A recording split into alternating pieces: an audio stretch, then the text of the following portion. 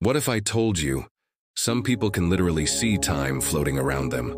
Welcome to Mindverse Chronicles. This June 2025, we're going to talk about our brains. Imagine January hovering to your left, July stretching out in front of you, and December wrapping around to your right. For people with time-space synesthesia, this isn't imagination, it's reality. Their brains create three-dimensional maps of time itself. This rare neurological condition reveals something profound. Our minds don't just experience time, they sculpt it into shapes we never knew existed. Each person's time map is unique, like a fingerprint made of moments. Scientists believe this might explain why different cultures around the world visualize time so differently.